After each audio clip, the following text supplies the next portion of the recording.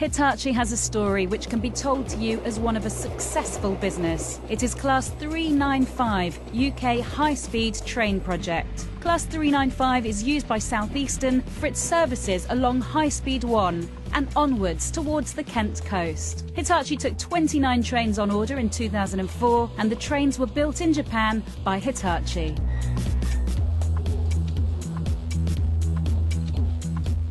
The trains are the fastest operating domestic service trains in the United Kingdom. The trains normally run at 125 miles per hour on High Speed 1, and if a service is delayed or late running, then 140 miles per hour is permitted. Trains are based at a depot south of Ashford International Railway Station.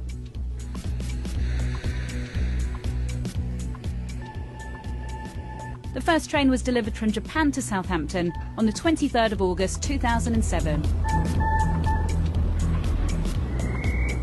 It was present at the official opening of High Speed 1 at St Pancras Station on the 6th of November 2007. They are escorting the brand new Hitachi Class 395 bullet train. It gives me great pleasure to officially launch High Speed 1, Britain's first high-speed railway, and to reopen this magnificent station, St Pancras International. A regular service commenced on the 30th of December 2009, carrying thousands of passengers daily to London, reaching St Pancras Station in just 37 minutes from Ashford International Station. And it's this success story which will help Hitachi introduce a new generation of rail travel to Europe.